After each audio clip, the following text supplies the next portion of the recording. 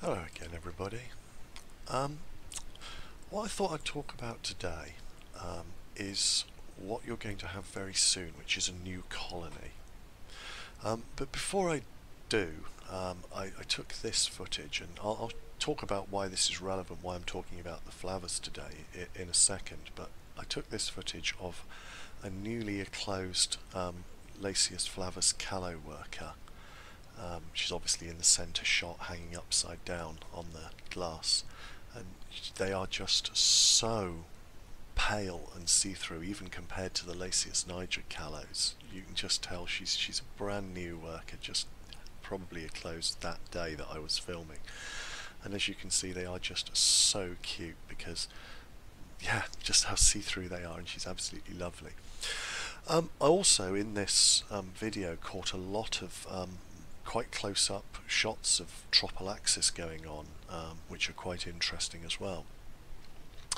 But anyway, yeah, what I wanted to talk about, what you're actually keeping. People say, yeah, I'm keeping ants. You're actually not. What you are keeping is a colony of ants. And you must start to think about these ants as almost just one thing. It's one creature, a colony of ants. They communicate constantly with each other, as I've shown in other videos, and that constant interaction between the workers operates in a similar or a way a bit like, let's say, a brain works, in that it fires neurons around within the brain, and that's how an animal or a person thinks. So you can almost say that an ant colony is like an intelligence within itself.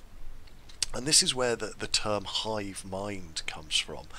And there's still debate within scientific circles about exactly what is or how intelligent is this hive mind.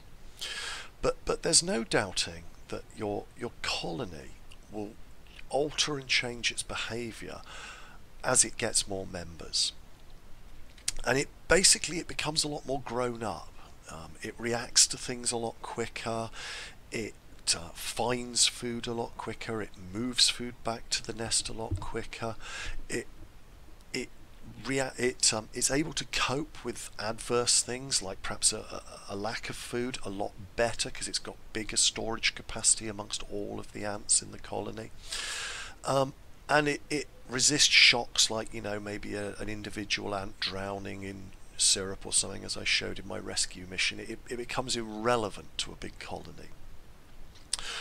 But when you first get your first little crop of nanitics, they are still, and the colony is still, so fragile. You must treat, like I said, you must think of your colony as the actual thing that you're keeping. And when you first have workers, it's like having a baby kitten or a puppy or something. They are still really infant. Even though the ants are now ants, because the colony is so small, it's still in the sort of very early days of its ability to react and think's perhaps the wrong word, but its ability to interact and make reaction decisions.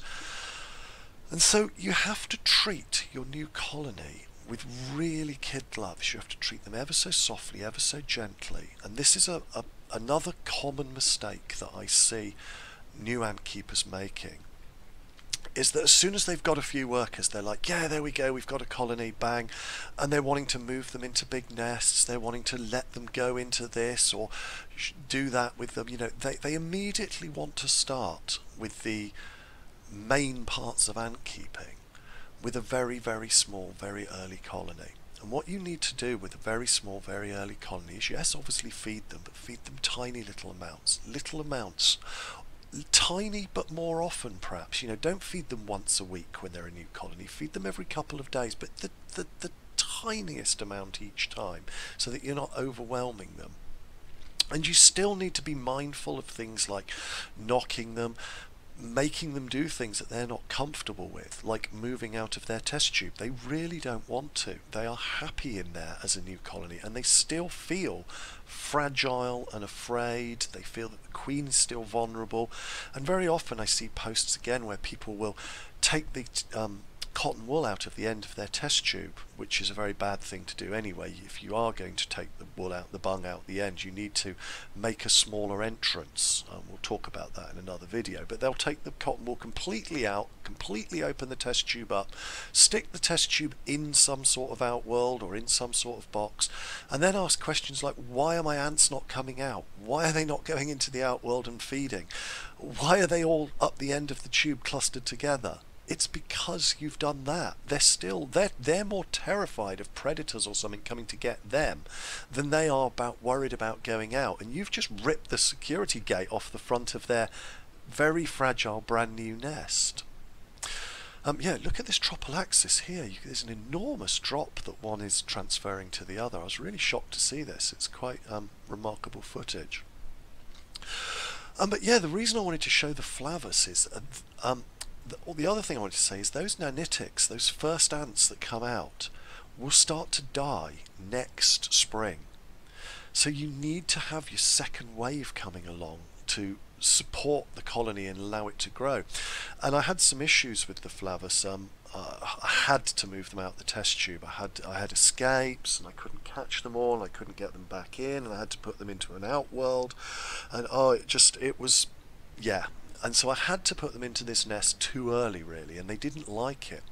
They dropped down to 5 workers. That's how close it was. But luckily, as you can see, I think they're fully back now. There's about 28, 29. And yeah, I think they're now fully on the road to growth, and they'll be all right. But I was very worried about them for a little while in the spring. So yeah, I'm just trying to re-emphasize that message, that even though very soon you're going to have some worker ants and you're going to have the start of a colony, you still need to take things slowly, treat them very carefully, and not rush them into things that they're not ready to do because the colony's not big enough. And as I've said before, hibernation is coming up shortly, in the end of October. So if you do have plans and you want to be thinking about next year, what I'd say to you is think about this for next year, right? Christmas will be in the middle of hibernation. If you want to be asking for presents or getting things for Christmas, that's the time to then start to think about your nests, to think about your outworlds, to think about the setup for next year. And yeah, next year you're going to start on, what, 20, 30 ants maybe at the start of the year, and by the end of the year you could be on 800 to 1,000 ants. So next year is going to be your growth year, and by the end of next year, when you're putting them into hibernation in 2022, that is when you will have an ant colony, a full colony that's mature, and you can start to do the things that you want to do with it. So don't run before you can walk. Thank you for watching. Until next time, goodbye.